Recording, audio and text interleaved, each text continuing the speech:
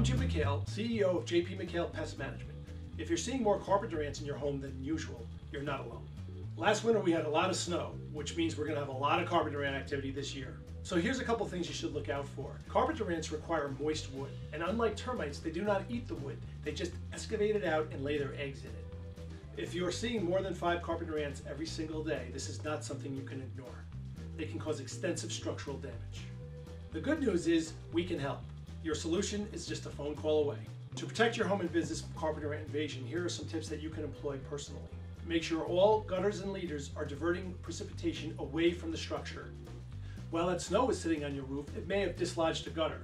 It's something that you may not have even noticed, but now you have the conditions for a satellite carpenter ant colony to move in. To fix this, you want to call in a trained gutter professional to go up and make sure the gutters and leaders are properly diverting precipitation away from your foundation. It's a simple fix, but one that's often overlooked. If you don't want to send your husband up on a ladder, I'm happy to send one of my guys to come over and check it out for you. Another thing to look out for is the sagging deck or the sagging front stoop. What used to be structurally sound is now collecting water and providing a home base for the carpenter ants. It's reasonable to suspect that repairing a deck or a front stoop could be a very large project, but I would suggest reaching out to your local contractor to see if there's an easy workaround. Those big beautiful trees around your home, they're starting to get a little too close to the roof line. Cut those tree limbs back and protect your home against carpenter ants and those other unwanted invaders. When you let those trees grow and don't trim them back, you actually provide avenues of entry for the carpenter ants, and also you block sunlight from drying things out expeditiously after precipitation occurs. You know that stump that's in your backyard?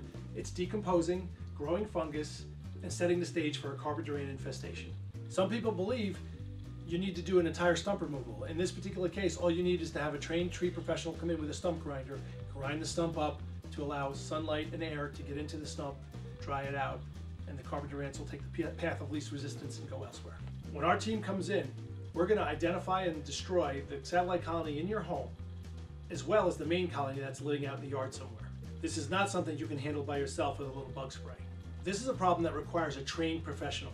If you're seeing 5 or more ants a day, every single day in your home, there could be as many as 50,000 in the immediate vicinity. If you're dealing with a carpenter ant issue or any other pest-related problem, please don't hesitate to give us a call. I know we can help.